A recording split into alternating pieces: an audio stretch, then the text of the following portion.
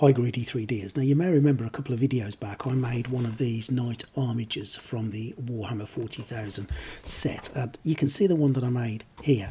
I've learned a lot since that process, and I don't like this game. I guess you make mistakes and you learn from them. Well, I've made the second one now from the pack, and I'm going to talk you through what I've done a little bit differently and how I think it's improved the end product to an nth degree. So have a look, see what you think, and be really interested to know what your thoughts are about the process that I took and what you thought I did right, what you thought I did wrong.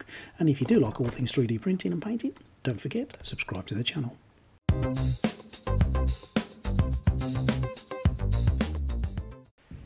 I guess like anything, putting it together the second time round means less glue on your fingers, more glue on the model. It's gone together easier, it's gone together quicker, and as with the first model, I am really pleased with everything that's gone on. The only thing I've done differently, I've left all the armour off.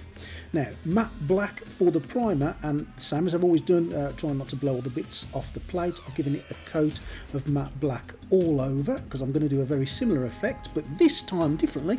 I'm going to give it a bit of a zenithal highlight using white, and I'm just going to aim it into certain areas and try to catch it where the light would come naturally down onto the model, and this does make a big difference when you put your colour on. You can probably hold this with a bit of blue tack on the end of a brush, but I've got it on my fingers as my fingers are constantly covered in paint. Now for the main section, I've done exactly the same thing and zenithally highlighted it, but I've also given it a bit of a highlight in other places as well, just to add a bit of interest into the model for when the next colour goes on, and that is going to be this Encarmine Red from the Army Painter Air range. And I love this colour, and the more I put this on, the more I liked it. And there's always a risk with this base colour of the triad of colours, or triad of colours, to put too much on, but I have tried to keep it to one angle to keep the back of it in a darker kind of shade, as you can see there. But I just love this paint. I absolutely love this red. It's a nice deep thick, and I'm not putting it on too thickly. I don't want to cover the complete thing. I just want it to be shaded. Certain areas will be redder than other areas that will be blacker, and that's the whole point of a zenithal highlight underneath. And there we go, you can pretty much see what it's looking like there. Now I've moved on to all the other bits, and I've done exactly the same process, trying to hit them from a certain angle and keep some of the white through, before I've turned to the Archangel Red to try to highlight them a little bit. Now this Archangel Red is more of an orange colour, and I applied this on, and I was quite pleased with how it was all going until I'd finished the process and stood back and looked at it, and then I thought, you know what, they look a little bit orangey, and you can see what I mean there. There's a lot of orange in, so I've just pulled it back a little bit with some pure red, which whipped into the screen there, and I've just given it a little bit of a layer of that just to darken down the orange, but not to give it a complete coat of red and ruin all the zenithal shading that you saw. Little bits exactly the same, no different, and I gave everything exactly the same process. Now, using some of this lead Belcher Citadel colour from the Citadel paints that I reviewed last time, I've got it onto a nice big brush, and I'm going to use that dry brushing technique to cover it in this paint. Now, I've never really used Citadel paints before, but these paints, I've got to be honest, are wonderful. I really enjoyed using them, and I'm putting more of a silver layer on this model than I did on the last one, because I want more of that silver look to come through. The first time I did it, it was a real dry brushing affair on the first model, but on this one I'm putting it on a little bit thicker and a little bit in more area so that you could see much more of the silver, and I think that did give a better effect the second time round. And there we go, that's what it looks like with the silver on, and I am really pleased with how that looks. Much more silver than the first one, less of a dry brush, but it's still using the similar technique. You can still see the black coming through it, but there's more of a definition to the silver. Now, using exactly the same silver paint, I've gone around the edges of the armour. Now, like I said before, I glued the armour on in a lot of places before I'd painted it, which was a mistake, so I've left it off this time, and I'm just going to go around the edges and paint the emblems, etc., and just give it a general coat in the areas that you can see there. And there we go, that's what it looks like. Same again for all the pieces that have the same outer edge, and I've done the same process exactly, using exactly the same paint, a very narrow brush, and taking my time. Now onto the cowl. Again, same process. I really enjoyed doing the cowl, but I've also glued the side armour pieces, the shoulder pieces on already, which I didn't do last time, and this makes it a little bit easier to paint and assemble. So another thing I've learnt from there. I'm going around the centerpiece here with silver that I didn't do last time. I did do this bit last time, which is around the window, painted that silver and the little handle that you can see, and that's what it looks like with the silver on. I'm using the same dry brush technique on both of the guns, and I'm using the same guns that I used last time. I could have changed them, but you know what? I like these guns. I think they've got great detail, so I've kept these too.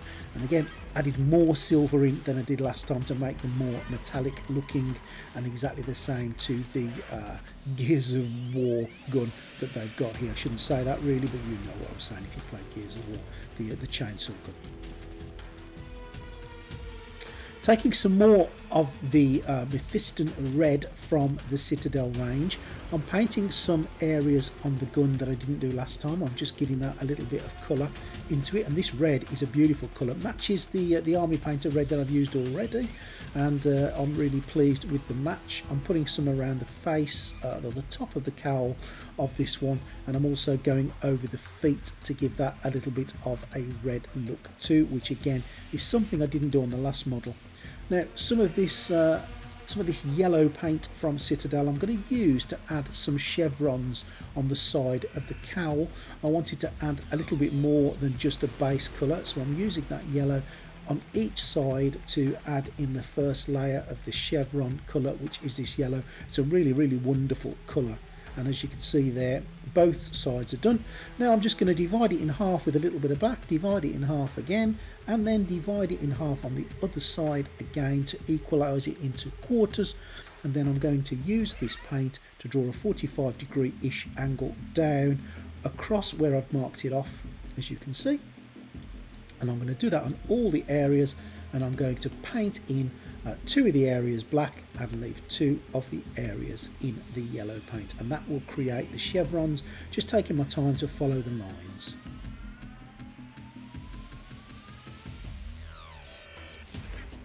You don't have to do this bit, but again I just thought it added to the final detail of the model, and that's what it looks like when it's all finished and done.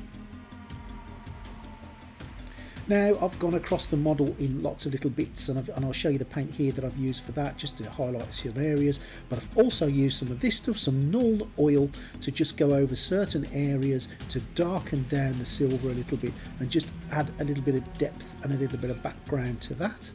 And I'm going to use exactly the same null oil, just highlighting some of the studs on the top of the model and certain areas as I've gone round to darken up some of the little skulls, if you like, and some of the metal work, just to give it a little bit of an aged look, just like that bit there. Same again on the gun. This is null oil going on, and really like this stuff. There'll be a link in the description where you can buy this from. Once I've done that, I'm now going to glue the armour on, and I could spend much more time on the armour because it was off the model. Now some of this blood for the blood god, same as the first time round, on a nice thick toothbrush, splattered across the gun to give it that I've just cut up some nasties look, and I'm going to use a brush to thicken some of that blood across the chains. And some Tesseract glow over a layer, a base layer of white, which is something else I didn't do last time, and the Tesseract glow now absolutely stands out and shines. So a base layer of white followed by this Tesseract greeny glow, and the eyes are popping like never before. Again, another improvement on the last model, I feel, and I've done exactly the same on certain areas of the gun, just painting with a low light of white, and I'm going to pop the green in, and that will make it stick out an awful lot more. Popping the cowl on, which is pretty much the last part of fitting this thing together, and again the shoulder pads made it so much easier to paint the whole thing in unison. And there it is. I think it looks better and crisper this time round. I've still got to add the decals, and I've got to do the base, and if you check my previous video you can see how I've done the base in the terrain kit. I hope you enjoy this. I hope you've enjoyed, I hope you've learned something from it, and please don't forget to subscribe to the channel, and see you next time.